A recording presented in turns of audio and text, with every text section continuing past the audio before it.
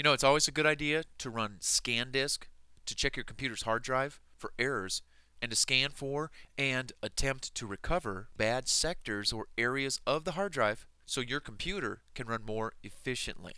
You should run ScanDisk on every computer drive you have, C, D, E, F, at least once a month, or whenever you experience major problems running software on your computer. If you have a laptop, you probably just have one drive, the C drive.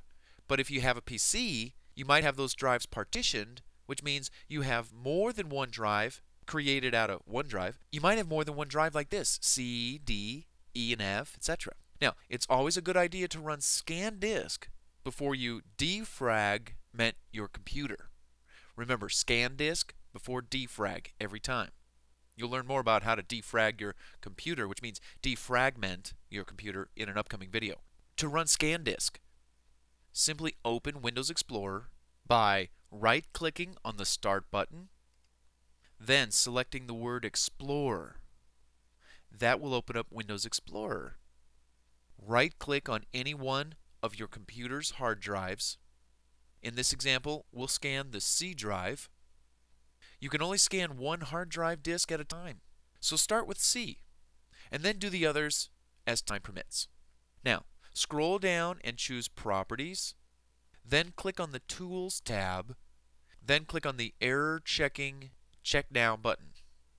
When you do, a box will appear with these options. Automatically fix file system errors? Yes.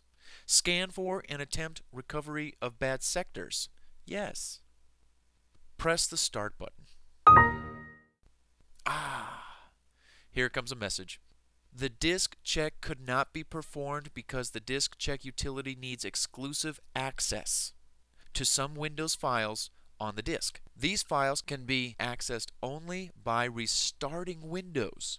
Do you want to schedule this disk check to occur the next time you restart your computer? Absolutely, yes.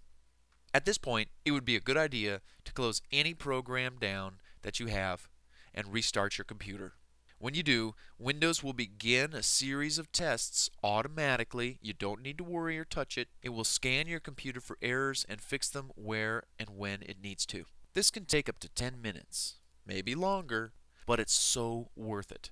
When the scanning is done, Windows will boot up like normal, and your computer will be that much more healthier.